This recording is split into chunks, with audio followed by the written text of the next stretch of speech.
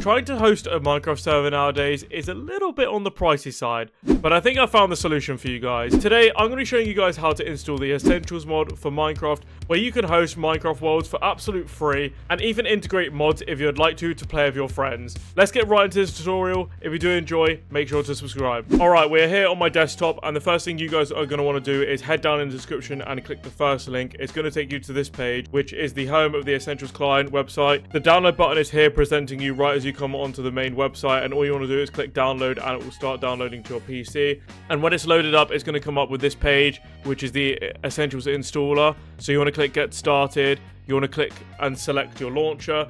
Personally, I use Minecraft launcher, and that's the easiest way I do it, but you can do it through CurseForge if you're a CurseForge type geese, and you can also do Prism launcher as well. I'm not sure what Prism launcher is, but whatever you desire, feel free to select either three of these, and I'm going to go for Minecraft launcher. Here are all my previous installations I've used in Essentials with, and I'm going to click new installation, and you can select from which mod loader you like and what Minecraft version, and you're ready to go. Just to show you guys how this works, I'm just going to call the installation name video. I'm going to do for NeoForge 1.21. I'm just thinking stuff off the top of my head. I'm gonna click create and install Essentials.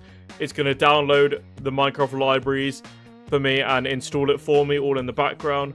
And all I have to do is load up the Minecraft launcher after this, and I can drag and drop the mods and be ready to play the game. As you can see here, it says installed. It's installed the version and the installation for me on the Minecraft launcher. And you can either head to the Essentials Discord if you please to, or you can do another install, and I'm going to show you where it's located right now. To locate the Essentials folders and the installation, it's pretty much in the same area as your Minecraft stuff in. So click Windows R, go to %update at %, click OK, and then you want to go down to Minecraft, which should be .minecraft down the bottom, and then it should say Essentials somewhere, Essentials_mod in this folder right here. You want to click that, go to Fabric or Forge or whatever one you had, and all of your versions will be in there, what you installed. I'd head to Forge 1.19.2. Here's my from the Fog series that I did, and the mods folders here, and all the other Minecraft directory is here. Just as usual, you can put in shader packs, texture packs, you can edit the config options. It's all here, and quite easy to find and use, to be honest. Once you have sorted out your stuff in your Minecraft directory as what you need to do, head over to the Minecraft launcher, and once you're on the Minecraft launcher, head over to the installations tab. My client's decided to update. As I was saying, once you're on the Minecraft launcher, head over to installations, and you can just hit play, and it will load up your game. Now your game is up, and you're on the Minecraft home screen, and you've successfully got your mods loaded. I'm now going to show you how you can host your world for absolute free using this client to your friends. The first thing you've got to make sure, though, is make sure your friends do have the exact same mods as you, and they're on the exact same version. This is the only way it's going to work, because you're going to be hosting a LAN world. So if you have incompatible mods, you're not going to be able to join each other and play with the same mod versions. So make sure that is right before you go ahead and proceed.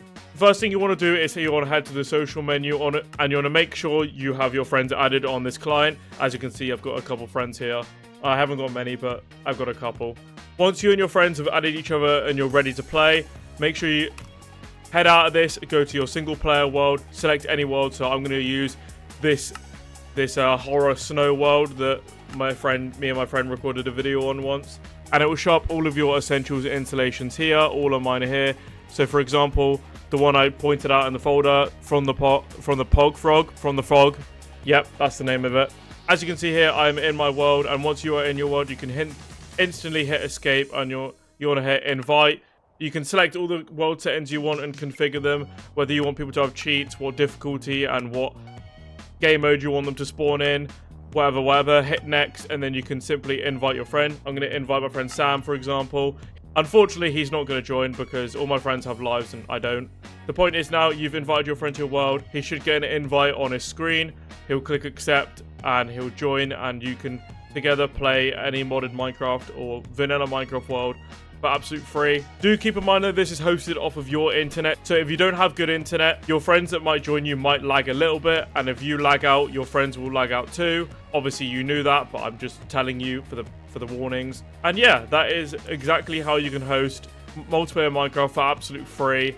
using Essentials Client and how to install Essentials Client. If you did enjoy this video, make sure you guys subscribe. Comment down below what tutorial you want me to do next. I'm bashing out these tutorials like crazy. We're going crazy right now. We're very close to 500 subscribers, so make sure you sub up. And yeah, take care guys. Peace.